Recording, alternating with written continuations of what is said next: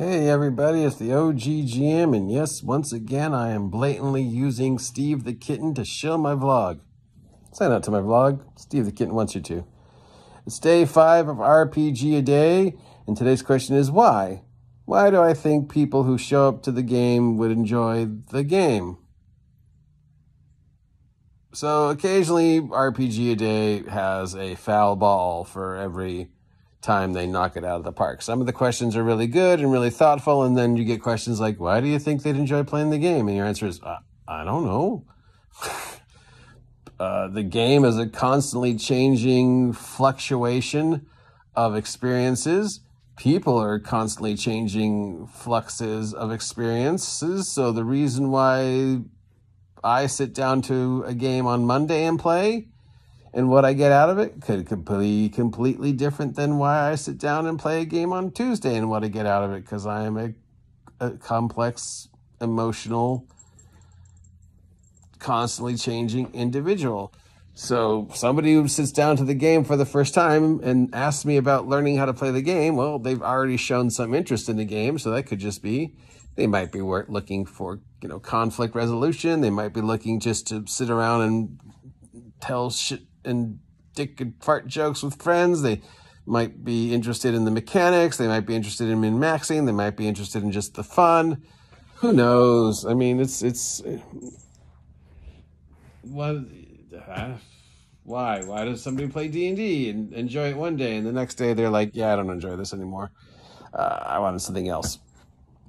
This week I want to play Supers, and there's like, oh, I've never played this game before. I sit down, I want to play this game, and the reason why I wanted to play this game is because I thought it was going to be X, and the answer to that is either yes, it was X, or no, it wasn't X, and then that might change because art is always generating and fluxing and changing, and what you get out of the art is constantly fluxing and changing and generating, and you are a constantly evolving individual. So I don't know why. There's no way to answer that question, because there's no one answer, because people are not one-dimensional. They are multifaceted, constantly changing, chaotic beings. So the reason of why am I sitting down and enjoying this on day 1 might be completely different than day 2. And like, if you asked me to play today, I'd be like, no, I don't really want to play today. I've had so much stress that I just want to stay home and rest. But tomorrow I might be like, dude, yeah, let's play. I want to play this. So yeah, I don't know the answer to that one, because there is no answer to that one. Because the reason why people play changes constantly, because people change constantly. So yeah, that's a dumb one. Why do you play? And why do you think somebody who's sitting down for the very first time to play a game is sitting down to play that game? What is it about that game that attracted them on Monday? And how is it different than what might attract somebody on Tuesday? Think about it. Because, yeah, multifaceted individuals, constantly changing and evolving personalities and perceptions of the world. Wow.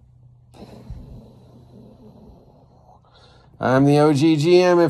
If you appreciate this content, let me know. If there's something you'd like to change, let me know. That's it for today, because I am not feeling good. I will talk to you later. Have a great weekend. It's the fair here at Small Island off the coast of Costa Rica. So if I go to the fair, I will do a live stream of anything there that looks cool. Because the fair is fun when you're a kid, but when you're an adult, you're like, oh, I could, spend $22 to get in here, and then spend $22 more to get a burger, and then spend $100 to ride a couple rides, and another $100 to play games of chance. And my reward for playing the games of chance is a 25-cent toy that I spent $20. Yeah, when you're an adult, the fair is just a scam. But when you're a kid, the fair is great. So if I go to the fair, I will do some streams from there. Otherwise, that's it for me for today. I'll talk to you later.